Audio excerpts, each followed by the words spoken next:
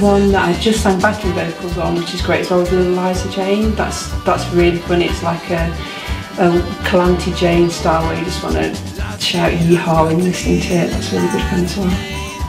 Well, my musical heritage is very much in the folk side, as you might imagine, from the fiddle playing, the mandolin and such like.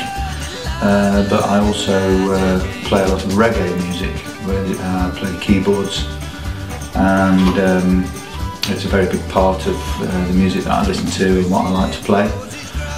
Little Liza Jane, this is a sort of Hicksville track from the deep south in America, kind of a barn dance sort of thing.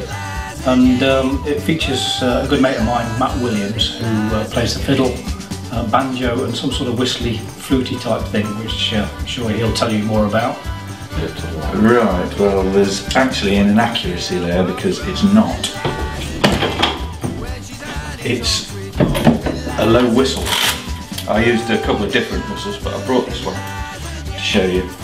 This is the big hoover tube, as we call it, and it makes a noise pretty much like a flute, but it's not a flute, it's a whistle.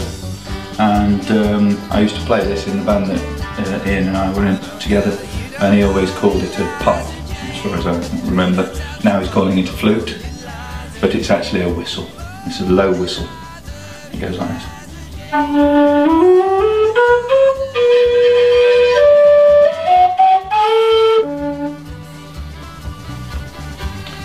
Low whistle.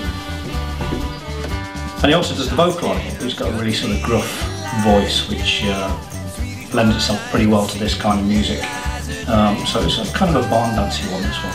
I don't normally sing quite as sort of raucously as that. Ian wanted it done in a very sort of hoedown kind of style, and he wanted me to break my voice and sound like a hillbilly kid or something like that, which I duly obliged as best I could.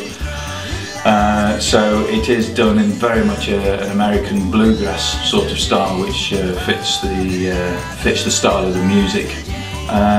My little daughter, I've got a little daughter who's 4, so nursery rhymes for her are absolutely perfect, perfectly placed for her age, and she really likes Little Liza because it's got Daddy singing on it, and that's definitely her favourite.